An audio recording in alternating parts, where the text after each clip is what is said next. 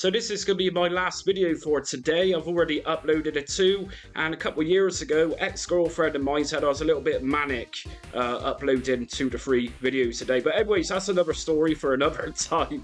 But anyways, yes, we got a Commodore Plus 4 game, and it came out yesterday, and this is Turbo Outrun. You can download this on the Commodore Plus 4 World forums, and I'm going to check this out for the first time. So, of course, Outrun was a very big, successful arcade game towards the late 80s, and then soon after we had Turbo Outrun. And really randomly, surprisingly, this one came up on the Plus 4. I wasn't expecting this, and in fact, I'm not sure how well the Plus 4 is going to handle it.